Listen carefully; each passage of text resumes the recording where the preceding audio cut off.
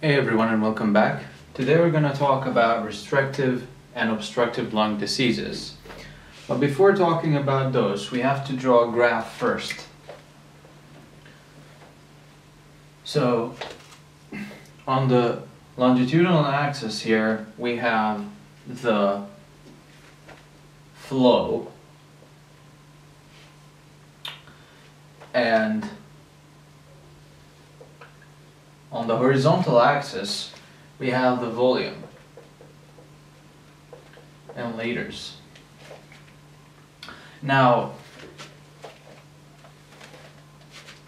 the volume will be represented as follows. We start from here, so that would be 0, 1, 2, 3, 4, 5, 6, 7. And we will plot the flows in the lungs in both expiration and inspiration.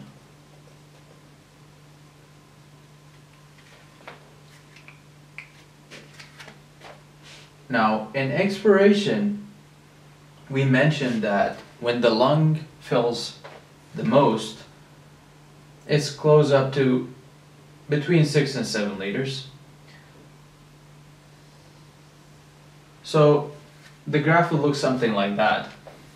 This here, or at that point here, is peak expiratory flow.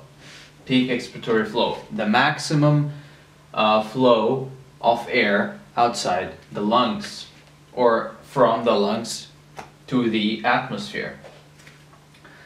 And that here, corresponding to around 2, is the moment that the volume of the air inside the lungs reached the residual volume. So all of the air inside the lungs that was taken throughout the process of inspiration is now outside, and only the air that remains in the lung is the air that was initially there, which we call the residual volume, as we mentioned last time. And then we have the phase of inspiration when the lung fills again. When the lung fills again. So it goes back to the maximum volume, and then the expiration takes place, and so on. So you can see this is a loop. This is a loop. This is called the flow volume loop. The flow volume loop. And this is very important for us to understand the idea of restrictive and obstructive lung diseases. So what is the difference between restrictive and obstructive lung diseases? Well, restrictive lung diseases are diseases that restrict the movement of the lung. They restrict the lung to expand, to go into its full capacity. So in that case, the flow volume loop will be exactly the same proportions, but it's gonna be smaller. It's gonna be smaller.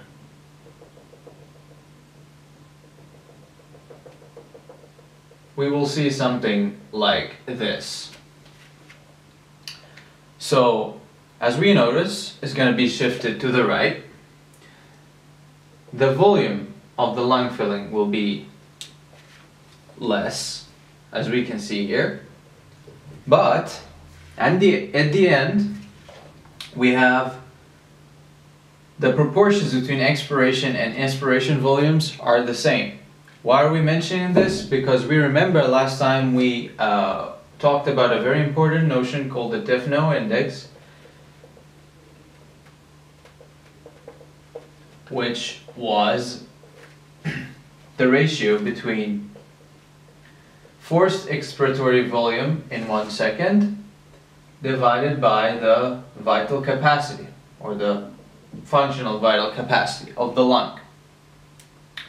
So because of this proportion that was kept in case of restrictive diseases, the Tifinagh index will still be the same. So in the same person, his Tifinagh index before having the restrictive lung disease, and after having the restrictive lung disease, the Tifinagh index will still be the same, but the volumes will decrease. So this is a very important concept. Now, how can we determine that the volume has shifted? At 50%,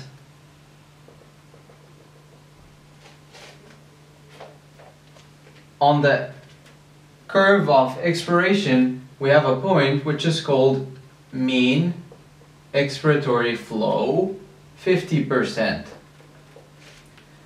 And on inspiration, we have a point which is also called mean inspiratory flow, 50%. As you can see here, in restrictive diseases, both of them have decreased as well, and the ratio between them is still the same. The ratio will be the same, but the values have decreased. So, what are some examples for restrictive lung diseases? For example, if we have a lobectomy, if one lobe of the lung is removed, now the lung capacity will decrease. This is an example for restrictive lung diseases. Sarcoidosis, or lung fibrosis. So the lung cannot expand to its full extent, and that would cause a restriction on the lung movement. Therefore, we're going to have a restrictive lung disease. Alright, so how about obstructive lung diseases now? In obstructive lung diseases, we have something that obstructs the airflow so that expiration is not done properly. So the person can inspire, but when they try to expire the air, there's something obstructing that flow. So for example, if you have a tumor, or if you have bronchiectasis or emphysema, all of this can obstruct the airways, and that would affect the process of expiration. And the most common is chronic obstructive pulmonary disease. Chronic obstructive pulmonary disease, for example, asthma.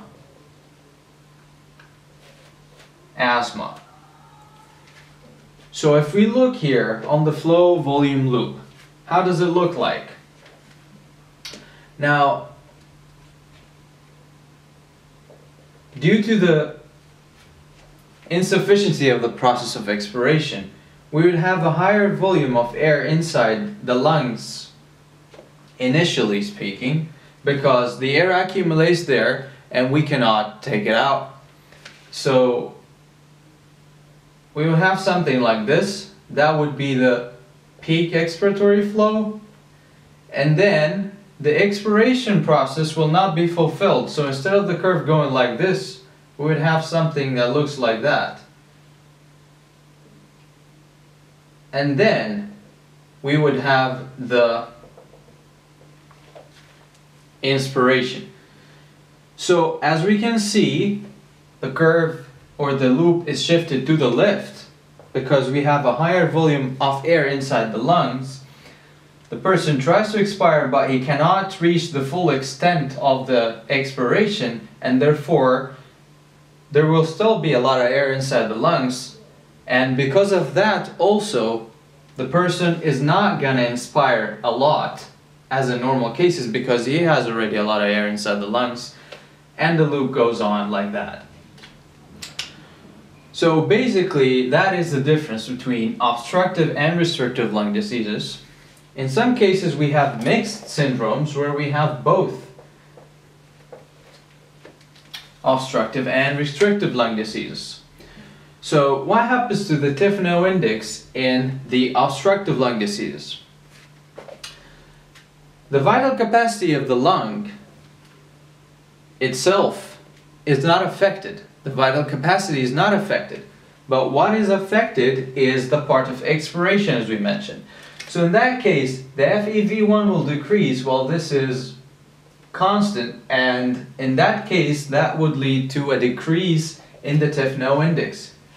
A decrease in the Tifinagh index. So this is the difference, the main difference between obstructive and restrictive lung diseases is that in obstructive lung diseases we have a decreased Tifinagh index. In the restrictive lung disease, on the other hand, the Tifinagh index is still the same because expiration and inspiration are still proportional. They still have the same proportion as the normal case. In mixed syndromes, we would have a decrease in everything. We would have a decrease in FEV1, a decrease in FVC, the vital capacity, a decrease in the residual volume, and a decrease in the Tifinagh index because of the combination of both obstructive and restrictive lung diseases, and that would be the case in a very, very severe COPD, for example. So that was our lesson for today. I hope it was easy. Next time we're going to talk about some tests that are done to the patients with pulmonary diseases in order to assess their situation. Until the next time, I thank you for watching and see you. Click here to subscribe in order to be notified when new medical video tutorials are uploaded and to check the older videos of medical tutorials and also high school tutorials.